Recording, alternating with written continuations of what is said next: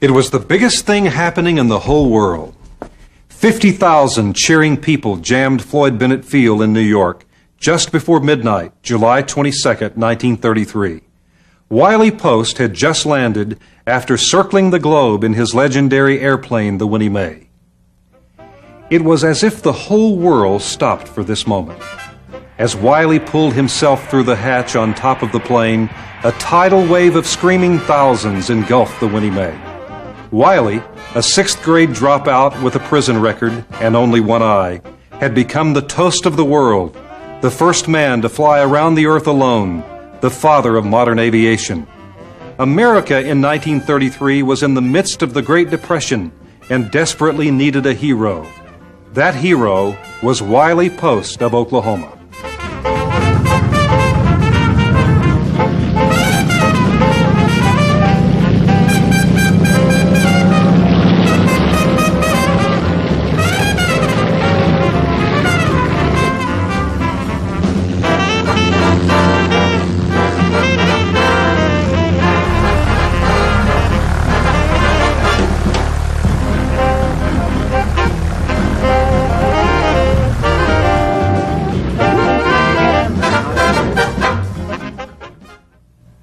Wiley was born in Texas in 1898, but soon moved with his sharecropper family to southern Oklahoma just before statehood. They settled near Maysville, where Wiley in the sixth grade dropped out of school because he was far more interested in repairing farm machinery and adventure. In the early 1920s, Wiley got on the wrong side of the law when he hijacked cars by throwing tires out into the road near Ninnekah in Grady County. He was arrested and sentenced to 10 years in the state penitentiary. But after 13 months in prison, 2 prison doctors diagnosed Wiley with melancholy or depression, and he was paroled. Ever since he had seen his first airplane at age 13 at the county fair in Lawton, Wiley knew he would someday be a pilot. He signed on with the Burl Tibbs Flying Circus as a parachute jumper. Tibbs and his pilots and acrobats barnstormed through many towns in Oklahoma and Texas. Between parachute jumps, Wiley picked up a few hours of pilot instruction. In 1927, Wiley desperately wanted his own airplane. He took a job in the booming oil field at Seminole, promising himself to work just long enough to buy a plane. Tragically, on his first day on the job, steel from a co-worker's sledgehammer struck Wiley's left eye. Infection set in, and the eye was removed. Wiley faced a giant hurdle in his dream of becoming a commercial pilot. With a sixth-grade education, one eye, and a prison record, how could Wiley ever succeed at anything, much less become a commercial pilot? With his workers' compensation settlement, he paid $240 for a wrecked airplane and another $300 to have it repaired. Wiley Post finally had his own airplane. Well, I was just a little snotty-nosed kid in the 20s before he ever got to be famous, and he lit at Marlow and picked me up, and we were going to fly to Maysville. And somewhere between Alex and Lindsay, that old airplane quit. And he had a forced landing and fixed it some way, and we took off and went on to Maysville. So I met Wiley several times on the airstrips. That's in the early 30s. And in several of the airstrips we'd land, there was no airport. We landed in strips. And he had his old plane, I had mine. And I just met him. It's just like we didn't know it, he'd be such a celebrity. At the time, he was just one of the barnstormers that I happened to meet. The pilots were generally calm, cool, collected type. He was definitely that. He was sort of bashful, in a sense, because it was hard for me to get to know him. I just couldn't run up to him. But my dad would say, go ahead, go talk to him. Because Wiley would be out there helping with the plane. And getting it ready for some flight or other. Wiley stored his plane in my father's hangar that was out there at the old municipal airport. And he did it because it was convenient and kept it out of the weather. As barnstorming became less profitable, Wiley landed a job as the chief pilot for Chickasha oilman F.C. Hall. Mr. Hall sent Wiley to California to buy a new Lockheed Vega airplane, and he named it after his daughter, Winnie Mae Hall. When Wiley was not flying for Mr. Hall, he was able to use the Winnie Mae for his own projects. Wiley Post, during the early part of the 30s with Will Rogers, was always in the background. Wiley didn't come forward. He sort of respected, I felt, at the times that I photographed him for Paramount News, he respected Will Rogers' position, and he let him be center stage and be the actor, and Wiley played the part of the quiet pilot. And very seldom did Wiley say anything or even get in the conversation. He just stood back and let Will Rogers do all the talking. And of course, Will took care of that all right. I was working late at the airport. This was on Southwest 29th and May. And we were waiting for an airplane to come in, and it turned out to be Wiley. And he was flying, I don't remember what it was now, but he held a flashlight out this window in order to see to land, because he didn't have any landing lights out there. And he was bringing some woman in who was to a Mercy flight to go to a hospital somewhere. And that's when I first met Wiley. February the 4th, 1931. And Wiley called and told Daddy that he and Will Rogers would be down to Duncan at a certain time and for me to meet him. So I got my plane, I went down and I met him down there at the airport, and he introduced me to Will Rogers that day. I guess that's the reason it stands out in my mind. I've seen him fly the Winnie Mae a number of times, and particularly out of the municipal airport at 29th and South May. And but then I've seen him fly in different places, but most of the time it was at the municipal airport. And Wiley was just a fellow who was trying to make a living with carrying passengers, and eventually, of course, he got jobs of flying people here and there at Winnie Mae. It was so slick that it landed real fast. It was polished out, and well, it didn't have the wing area that the other planes had, so naturally that meant that you was flying pretty fast to keep it in air. No, it was a real slick plane, that Winnie Mae. Well, just a big old monoplane.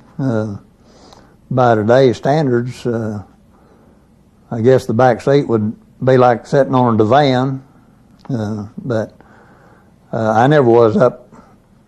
I never touched the airplane. I was never that close to it or anything like that. But and the Winnie Mae is probably 2.5 times the size of a 195 Cessna, and they're a pretty good sized single-engine airplane, but it was a big airplane. Tires on it considerably bigger than what they put on now. The Winnie Mae was the first plane that we saw that appeared to be really what I'd call a fancy plane. Now, we had seen Art Goebel's Woolaroc, and comparing the two, they probably would have been somewhat equal in quality. By 1930, Wiley was bored with cross-country flying. He wanted to fly around the world and convinced F.C. Hall to back him in his attempt. In the spring and summer of 1931, Wiley and Australian navigator Harold Gatty spent much of their time preparing for the trip. The New York Times bought the exclusive rights to cover the trip around the world. The newspaper promised its readers a real scoop in aviation history. On June 23, 1931, Wiley and Gaddy lifted off from Roosevelt Field in New York. For 8 incredible days, Wiley flew a path charted by Gaddy through Newfoundland, England, Germany, Russia, Alaska, Canada, and back to New York. They were instant heroes when they landed in New York.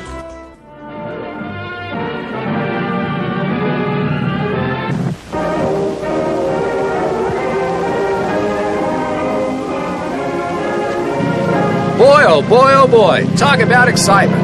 The Winnie Mae is back safe and sound less than 9 days after she started from this very spot. A peach of a landing, and the boys are home. Home after one of the most thrilling episodes in the history of travel. It's a strange scene. It's almost dark, and the big plane looks like some prehistoric flying animal. Just think, 9 days for a trip that took Magellan 3 years to make in 1532. The crowd's in a frenzy.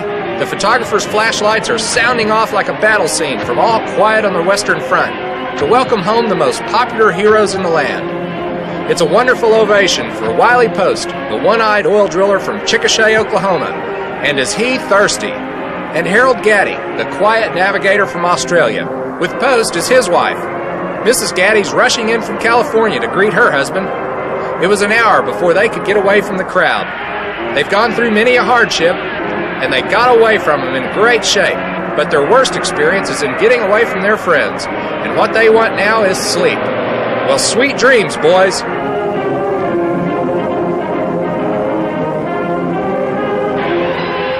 At the Battery, the reception festivities are started off by the familiar fireboat salute in honor of Post and Gaddy and their wives. A real family reunion for the first time since the flight started. Their greeting down at the tip of Manhattan Island is nothing to what's coming later on in the big parade up Broadway on the way to City Hall. Everybody wants to get a look at the men who made aviation history. They're bewildered by the reception, and they can't believe that it's all in their honor. The ride uptown is a triumph. Wastebaskets are emptied. Ticker tape fills the air. Torn-up telephone books make the hot July day look like a snowstorm. Although every once in a while someone throws a phone book and forgets to tear out the pages. It's the nearest approach to a Lindy reception since that other famous flight in 1927. It's one of the most astonishing sights in the big town, and a great tribute to a couple of great boys. Everybody's just tickled to death, except the street cleaners who have to clean up the mess. And into City Hall for New York's official greeting. And here they are now, talking to our cameras. Well, Wiley, you've got a lot more flying to do yet. Well, I'm glad of that. I like the opportunity to get around the country and see all the people who have been so kind to invite us to come to their cities. Incidentally, you have quite a little more navigation to do, too. Well, I think it'll do a lot of good to stimulate the interest in aviation all over the country. The unusual feature of the tour will be that we'll be meeting the people at the airports and not in halls. At the time this was happening in 1931, we lived in Rush Springs in Grady County, and the round-the-world flight of Wiley Post and Harold Gaddy had been finished on July the 1st, I believe, and so in the month of July, a little later, we bundled in the car and drove up Chickasha, which was 20 miles away in our county seat. And they had the Winnie Mae and Wiley and Harold Gaddy were all there on display, so to speak. They were barnstorming around the state and attracting large crowds everywhere that they went. I was 8 years old at the time and enjoyed the trip very much, and especially when we arrived in Chickasha, the Winnie Mae was, of course, the center of attention. We must have been a little bit late because it was already on the ground by the time we got there. It was a tremendous airplane and really thrilled all of us to see it finally. We'd heard so much about it. Right after the first round-the-world flight, they was coming back. They had made stops in several places, and if I remember correctly, they was coming from Cleveland, Ohio, where they had stopped.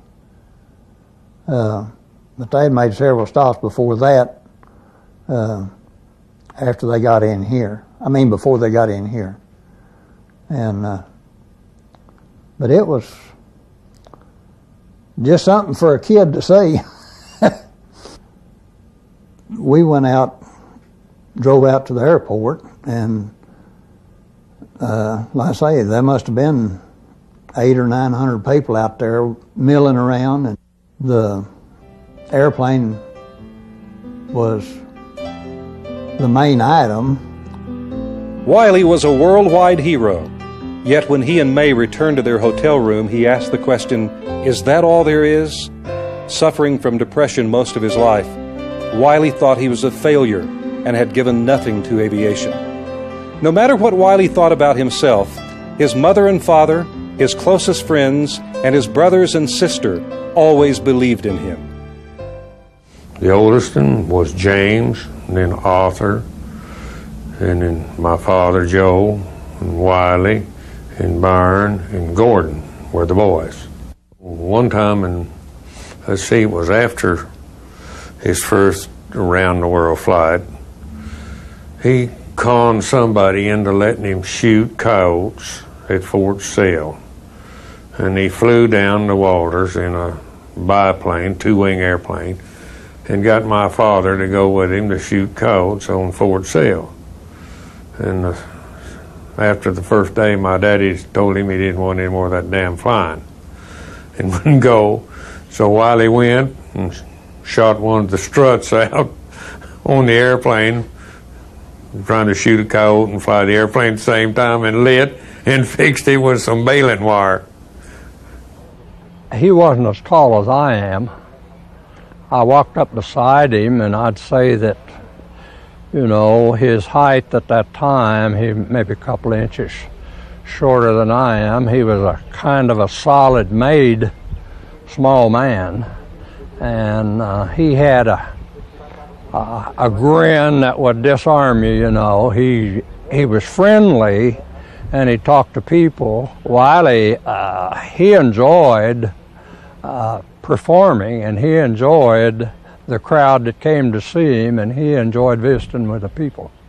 He'd shake hands with you, you know. That's more than a lot of people will do, you know. Well, it was quite a man, quite a life. Of course, at 10 years old, I wasn't in any position to have a thorough knowledge of Wiley Post at all. He was simply a hero, a living hero. And I recall one day specifically that stands out in my mind even more than the day of his death. And my dad was kind of steering him around town as his promotion man and publicity person.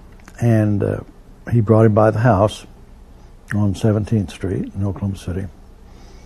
And by prearrangement, my sister, Willa Ann, and I came out there. And we had our picture taken with Wiley. And you talk about show and tell, you know. For a 7 or 8 year old kid, that's pretty fine wine. He and my daddy would talk. Now, my dad was very intelligent. He lost his eyes, both of them, when he was 16. And he went ahead and went to that blind school in Little Rock. And then when my daddy died, he owned 365 farms, rent houses, business houses, and he did that blind. And with Wiley, with that one eye, you know, they had a bond there. And they would talk, and I would sit and listen to them instead of being outside playing. I would sit and listen to them talk. Wiley always told me, he said, try it. If you want to do it, why, try it. And if you fail, why, ask yourself why you failed and how come you failed. And then try it again and you know, remedy that. And I can look back now at my life, and Wiley had an impact on it, an awful impact, because he said, never give up. Wiley had more dreams. In 1933, he developed a plan to fly alone around the Earth in the Winnie Mae. He bought the airplane from F.C. Hall. With the help of Daily Oklahoman editor Walter Harrison, Oklahoma City business leaders such as Stanley Draper and E.K. Gaylord, and Yukon Milling Company owner John Crodel, Wiley was able to raise funds necessary to finance the around-the-world trip. 41 Oklahomans, including a young newspaper reporter Mike Monroney, contributed the $40,000 Wiley needed. Just 3 months before Wiley was to make his solo flight around the world, an accident in Chickasha one afternoon almost changed history forever. With his friend Red Gray at the controls of the Winnie Mae, Wiley was in the passenger seat. But one day, Red was there at Chickasha. Now, they brought that plane into Chickasha because it was the only one that had an airstrip big enough to accommodate this Winnie Mae. It landed like a streamlined brick. Well, Wiley and Red got in the plane, and Red turned the key. Now, this is it's a single seat. You have one fellow right close to you, but there's not like where we have the two pilots in the front. This plane was narrow. And he turned the key on, and of course, anybody's flying, we always look if it has a gauge on it. Most of the planes didn't have gauges, but his had a gauge, and it showed 0. Wiley said, well, I just put fuel in there a day or two ago, and it must be that the gauges are not registering right. So Red said, okay, we'll fire it up, and they got about 50 foot in the air, and it quit. And obviously it ran out of gas. So due to his ability, he was able to get the plane down. Due to the speed and the shortness of this airstrip, there was a peach orchard at the end of that airstrip down there at Chickasha, and he caught the right wing in a tree, and of course it spun him around. What I'm about to read is taken from my father's book, which is still in manuscript form, hasn't been published, and it portrays what happened back in 1933, of when Wiley was wanting to go from around the world, and the plane crashed in Chickasha. And I'd like to read. Gray calling my dad, telling him of the crash. Dad immediately dispatched a truck, and a crew trucked the ship back to the hangar in Oklahoma City to be rebuilt. As the story goes, by now, Wiley was broke and was out promoting while the plane sat in the hangar. Dad put Luther Gray, Claude Seaton, George Brower, and Sterling E. Berry to work on rebuilding the wrecked aircraft. They and my dad had the balance owed on the repairs against the Winnie Mae to be charged back against their back salary. Wiley got off and commenced his round-the-world flight, but Wiley never forgot his friends. And the proof of that is the checks signed by Wiley paying back these men, each one, every cent owed, and possibly a little bit more. So I immediately went over to the old Curtis Wright Airport. I had forgotten that Wiley was over there, and asked for a job. And they said, well, go out to the coffee shack out there and see the boss. So I go out there, and the boss is talking to Wiley. Wiley said, what the hell are you doing over here? I said, well, I'm looking for a job. So he turned to this man and said, put him on my airplane. Said he's a good man. So I worked there till the airplane was finished. It was a plywood airplane, as you know. And I did repair work on replacing that plywood. Well, the wing was damaged and the fuselage was damaged because it landed in a peach orchard. It had to crash through a tree or two. So it needed some repair, yeah. He would sit out there in the airplane for hours on end, with just tied down with the engine running to get used to the noise of it. Of because he knew he would be flying solo. Part of my job was replacing the damaged wood, and I just saved this piece of it and had Wiley decide it there, which he did. There's another fellow had a larger piece of it. I forget what his name was. So they removed about 6 or 7 foot of that tip, and then they removed it and threw it out in the back of that hangar out there in the weeds. And I either flew in there one day or I drove in, and I was walking around that hangar, and there was that piece of that wing out there. Well, it was pretty well shattered, and there was a piece there, 12, 14 inches square, that I just picked up. And by the way, that plywood is always covered with what they call balloon cloth. It's a tough fabric. The New York Times again bought exclusive rights to cover Wiley's flight around the world in 1933. The newspaper sent reporters to cities around the world, cities where Wiley would stop to refuel. Wiley wore a white patch over his left eye as a hint of daybreak began to spread itself across the swampland near Floyd Bennett Field in New York on July 15, 1933. Wiley released the brakes, and the Winnie Mae went charging down the runway. She was airborne and on her way around the world again. Wiley stopped in Berlin and Moscow and several cities in Russia and Siberia.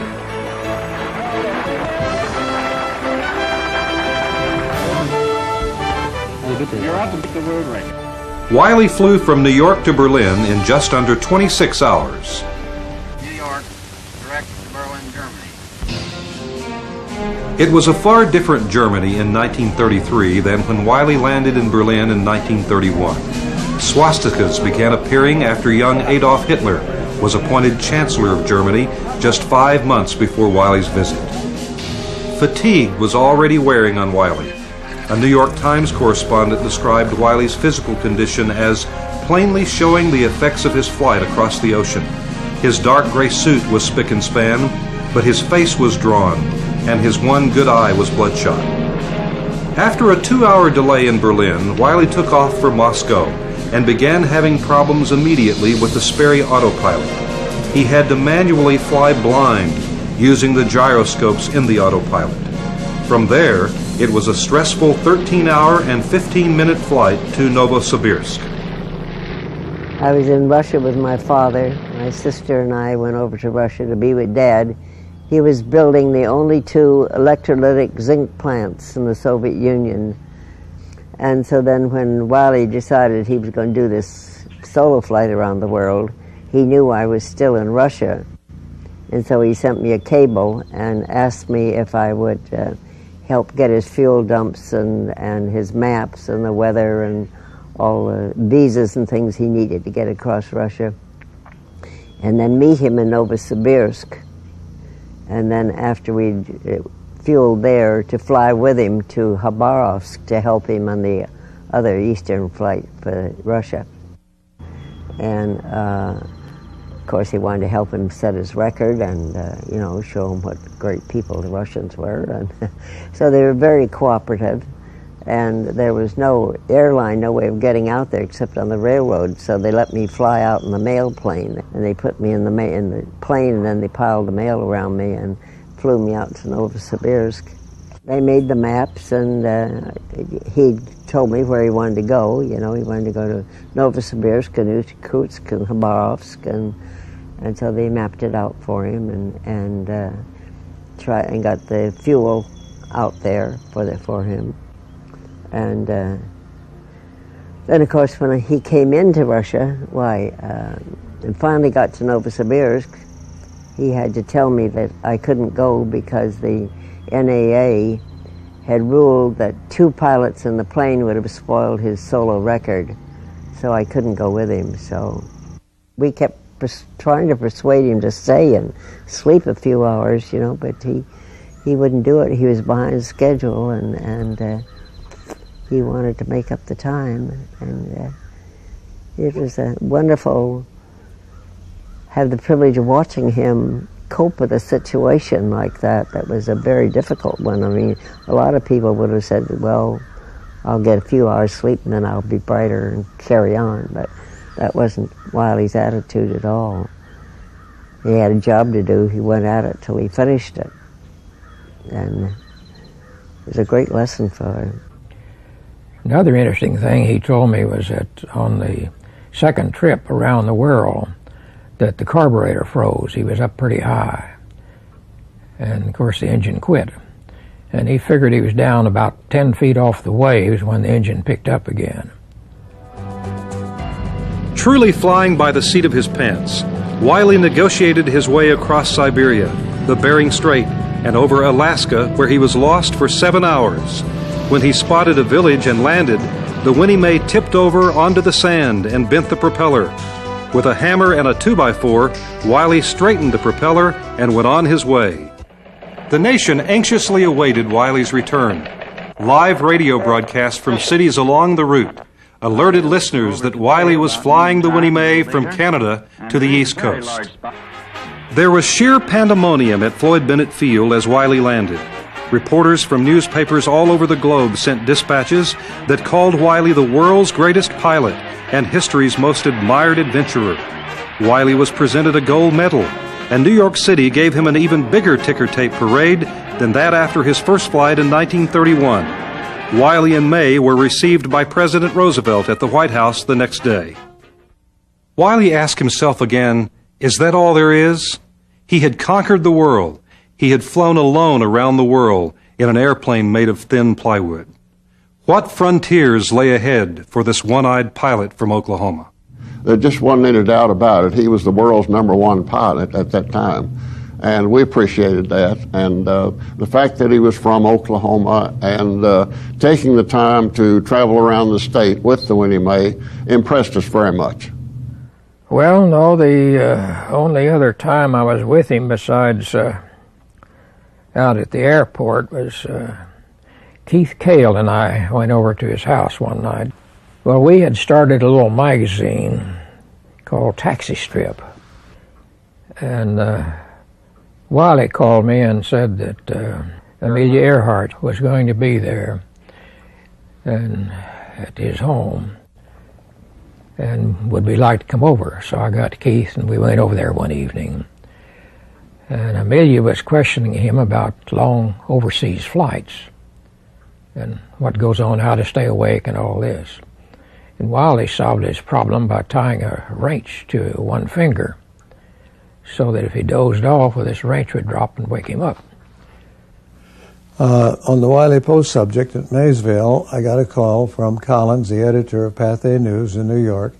He said, I want you to go down and get an interview of the Wiley Post family, the father and the mother, and ask them about Wiley Post and get an interview from them. I understand they're farm folks, so try and get something of their house in the background and show their way of life, and then get their interview and get their talk and opinion, let them talk. And we just posed them in front of the house, and that was it. Because I wanted to get a background of their house to show their living facilities, how they live. Typical farm people. Mr. and Mrs. Post, what do you think about your son's flight around the world? I think it's just wonderful, and I certainly will be glad when he returns. I'm so anxious to see him. I bet you are.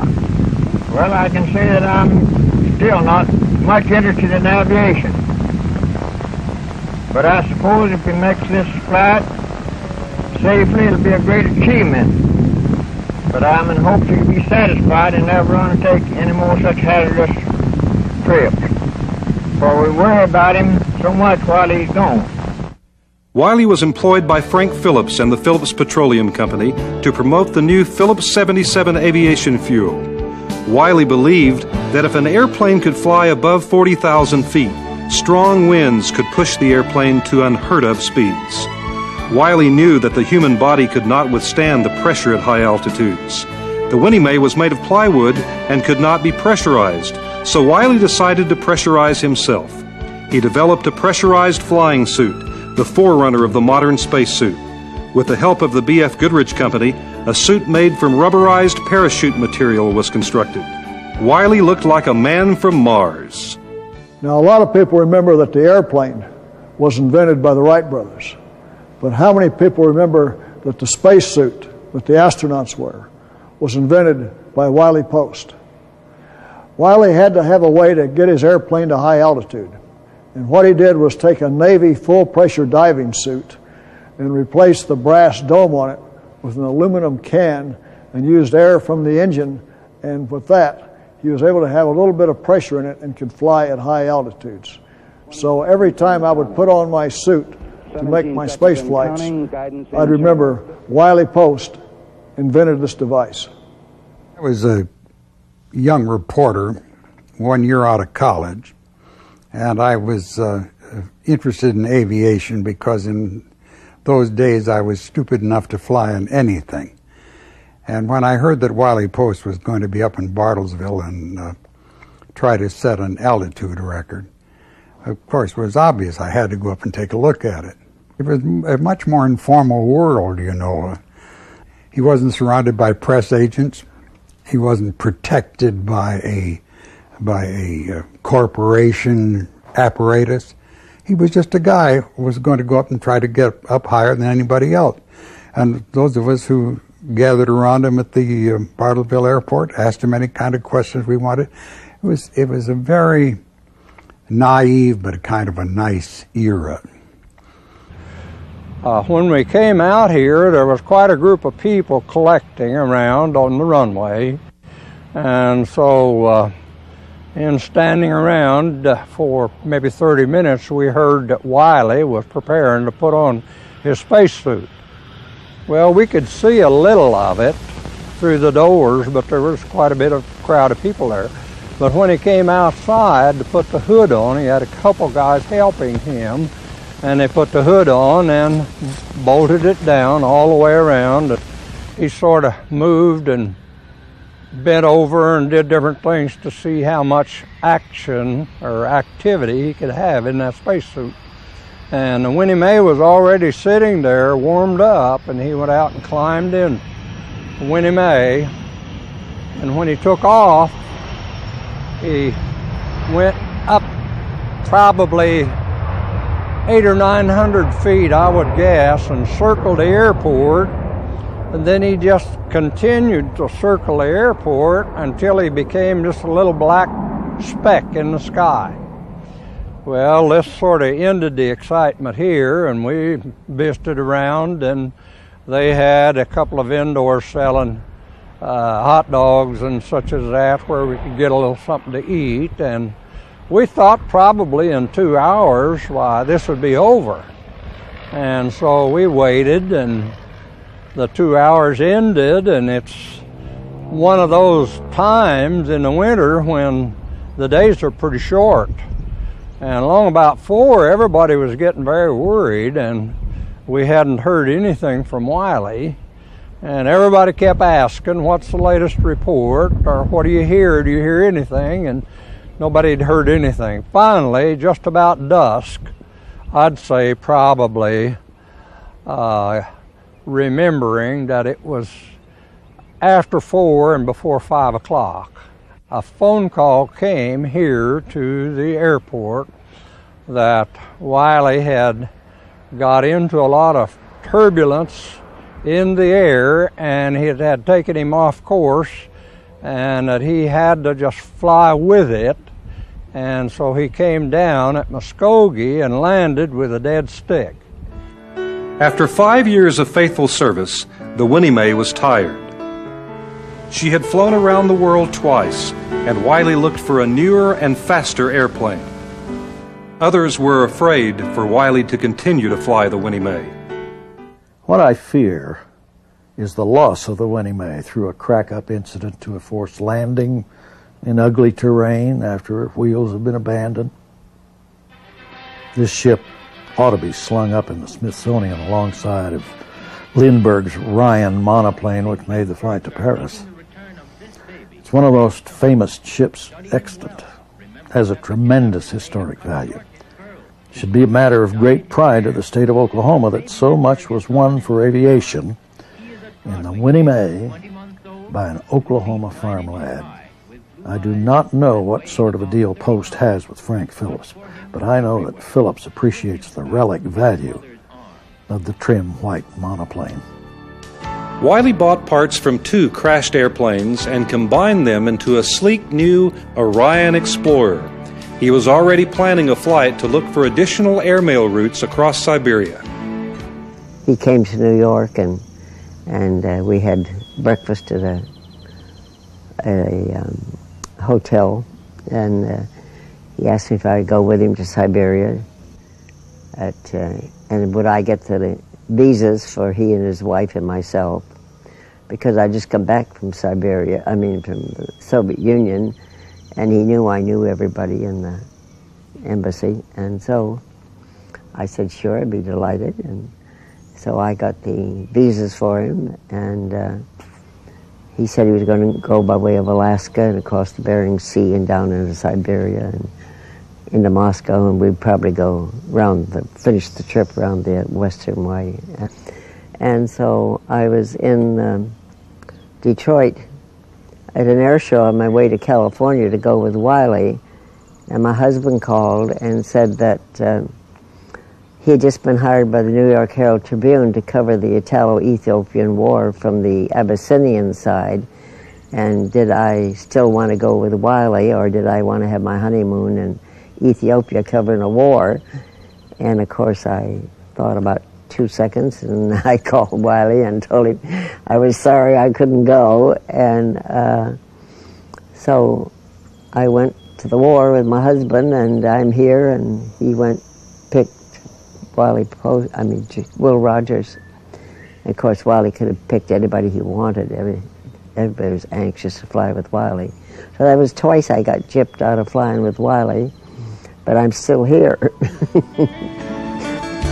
Wiley and Will took their time in Alaska, hunting and fishing and visiting old friends like bush pilot Joe Crossan, who helped Wiley chart a course for Barrow, the northernmost point of Alaska. On August 15, 1935, Wiley and Will headed for Barrow. Because of the rain and fog, Wiley was lost. Soon he saw smoke curling from an Eskimo fishing village. He landed in a shallow river. After receiving instructions for Barrow, Wiley took off. The engine failed, and the airplane crashed into the river. At that tragic moment, on a frozen tundra at the top of the world, Oklahoma lost its 2 most famous citizens. Oh, we were terribly shocked, of course. That was really big news. Big news all over the world, though. As a matter of fact, much bigger news for Wiley Post than for Will Rogers, because most of the world had never read or heard Will Rogers. Most of the world couldn't speak English. But everybody knew about Wiley Post, so as far as the death of the 2 people was concerned, as a world story, Post's death was much bigger than Rogers' death. Keith Cale, he was a reporter on aviation magazine, The Taxi Strip, and he and Burl Tibbs was here in Marlow and up at my daddy's office taking an interview with my daddy as being Wiley's first passenger, and then me, of him getting me started flying, and while we were up there, they were up there, and we was having the interview, why somebody called and said that they had been killed, Wiley and Will, and well, you could have heard a pin drop for a minute, of course, and well, they all knew him. Of course, Burl was real buddies with him, and we all cried. Really cried. I think everybody was ready to lower their flag to half-mast and put on black or something to try to show their appreciation for 2 pioneers in America and in Oklahoma that had been lost, and it was just something irreplaceable. There hadn't been any more Will Rogers, and we really haven't had any more Wiley Post. The comments were, what in the world was he doing up that far into no man's land? It was as far as you could go, Point Barrow, wasn't it? And they went up there, and it was, as I recall, it wasn't good weather, and they couldn't figure out why Will Rogers wanted to go up there. And to this day, I don't know. I would have went. Of course, I guess I'm just opposed. At the time, any big thing that happened, the newspapers ran an extra. And the Hindenburg in New Jersey burned, and I don't remember the date, but it seemed to me like that was in May of 35. And Wiley and Will Rogers was killed on August 15th of 35, which was my mother's birthday, but I sold extras on both of those occasions. I don't know, we made 30 or 40 cents that day selling extras. I was at a camp in Wisconsin with my sister, and there were some other Oklahoma City kids up there, and I forget now how I heard it, but I recall thinking, well, this is going to be something I'll remember all of my life. I think I learned to cherish those moments from my dad, who kind of beat it into my head that, hey, this is important, now remember it. And surely enough, from that vantage point, I knew that was an enormous thing for my dad, because both Will and Wiley had been very dear friends, and I know that it really kicked the props out from under him. Fort Sill, Oklahoma, August 16, 1935. The news from Alaska is like a nightmare. The mind does not want to accept the ghastly word that Will Rogers, Oklahoma's most popular son, and Wiley Post, Oklahoma's greatest aviator, have been rubbed out in a moment like ordinary mortals who sometimes fall from the clouds. Within hours after the deaths of Wiley and Will, their old friend Charles Lindbergh took responsibility for getting their bodies home from Alaska. Joe Crossan personally risked his life and flew in rain and fog from Barrow to California, where Will's body was delivered. He then flew on to Oklahoma City. 8,000 people met the plane carrying Wiley's body at the Oklahoma City airport. The funeral of Wiley Post was the largest in state history. His body first was taken to his hometown of Maysville, and then lay in state in the rotunda of the Capitol. Biggest crowd this country bumpkin had ever seen in my entire life here in Oklahoma City. And I remember the funeral in Maysville at the Landmark Baptist Church. Oh, it was a rather sad feeling, because the people knew each other real well. Well, as I recall, being pretty young, there wasn't too much that, other than the fact that we went out to see him lying in state. There was a crowd of people there that, I would say numbered in the hundreds, going around, taking their turns, seeing him.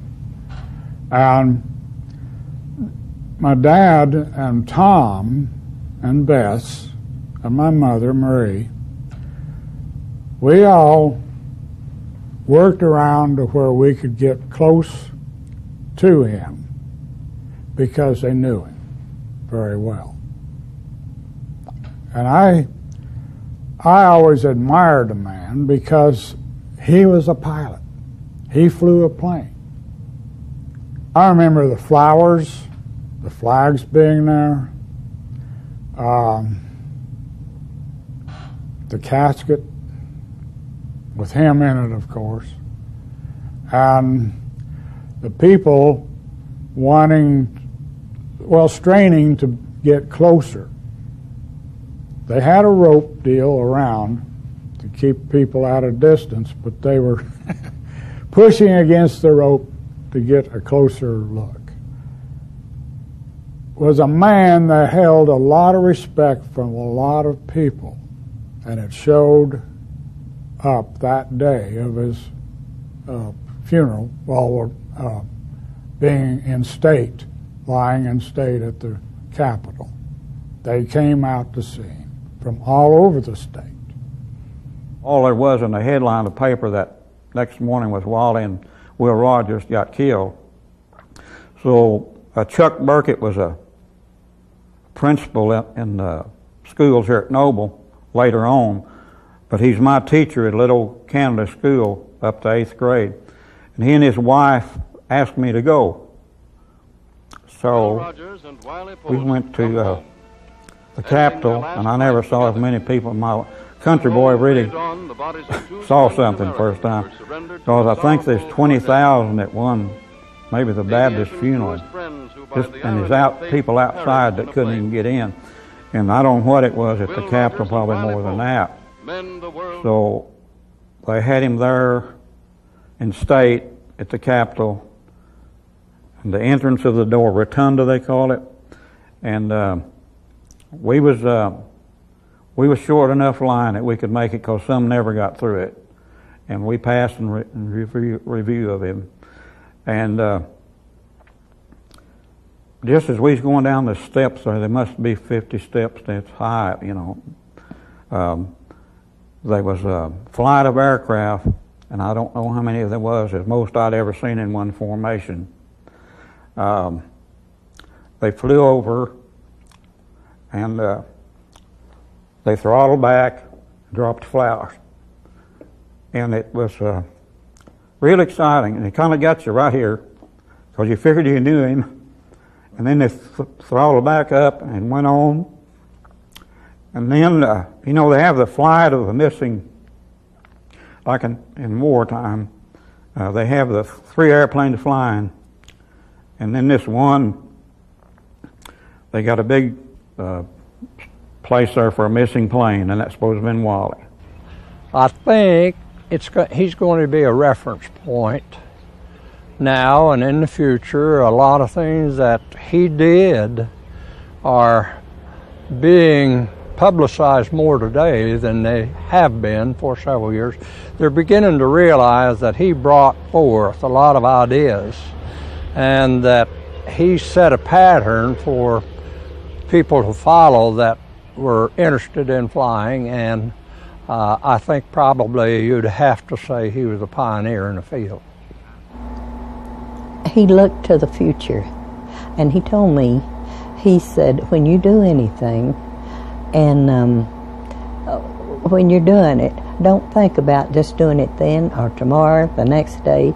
Look way ahead and see what effect it would have way ahead of you. And look to the future and never look back, but look to the future, and not just the next day, the next year, but in the future what would happen then. He was so far ahead of the average pilot, aviator. I mean, his vision of the high-pressure suit, the pressure suit, and his vision of getting up in the jet stream, that was going to be the normal place to fly. I mean, we were still 200 feet off the ground, you know, trying to make a landing somewhere, and he was way up in the heavens. And he was a very deep thinker, and he had visions. Like Amelia said in 1934, there are no new worlds to conquer this side of the moon. And at the same time, Wiley was making his pressure suits, you know. It was, they were two extremely unusual people, both who had vision and both who carried them through.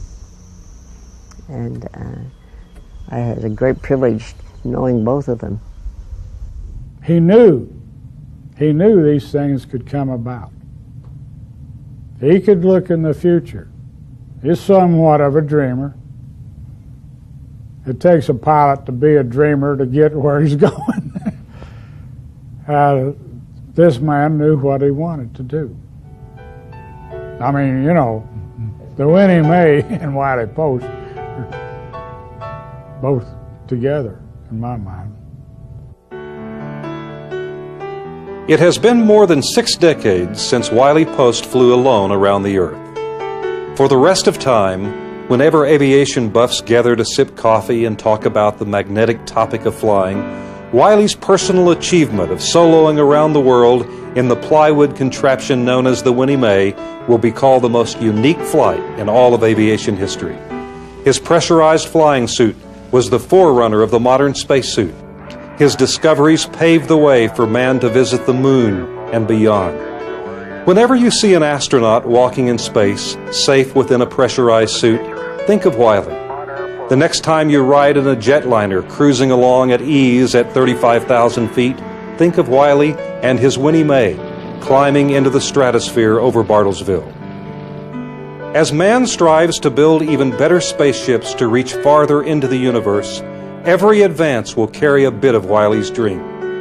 In terms of human endurance and achievement, Wiley Post was the world's greatest pilot for all time.